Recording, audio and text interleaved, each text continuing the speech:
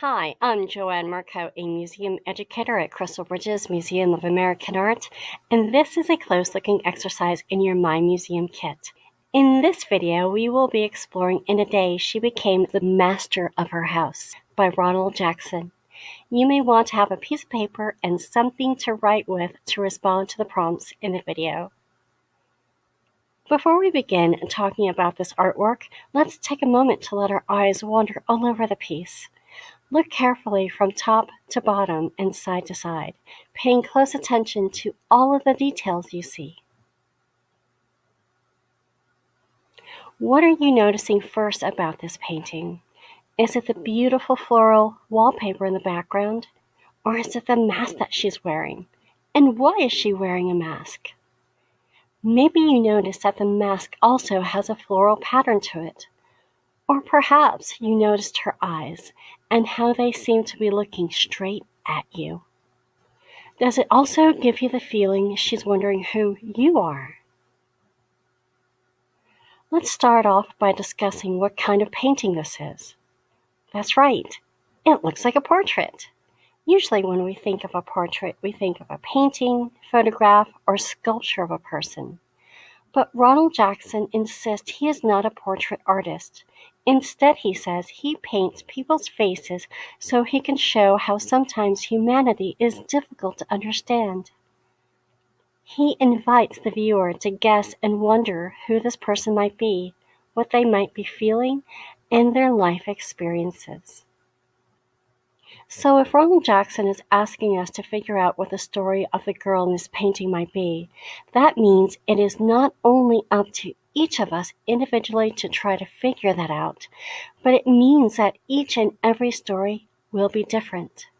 Take a moment to think about the girl in the painting and try to come up with an idea of what you think her story might be.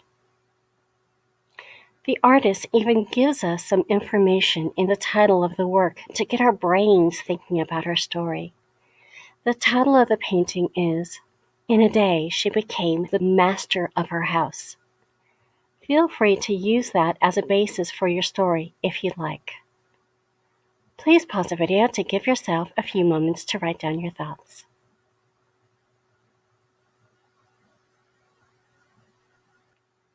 Thanks for doing that. What kind of ideas did you have? How different do you think your ideas may have been from someone else's? And why do you think they may have been different? Well, each of us has had different life experiences, and we each have unique ways of seeing the world. That's why Ronald Jackson is very interested in how we interact with the people in his artwork, because he believes that we attach our own experiences and beliefs in observing other people. Each of us has had different experiences, and we use those as the basis for what we assume about others. This almost makes us wonder how often we are doing this to other people.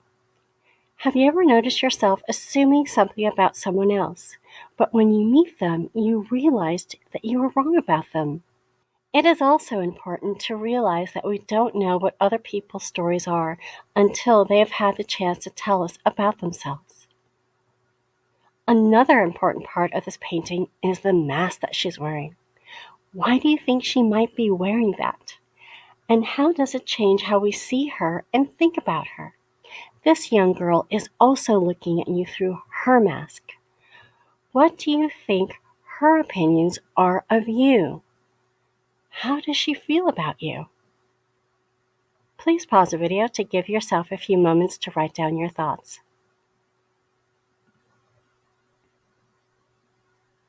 Ronald Jackson has said one reason he includes the mask and the figures in his paintings is to cause the viewer to stop and think longer about the person underneath.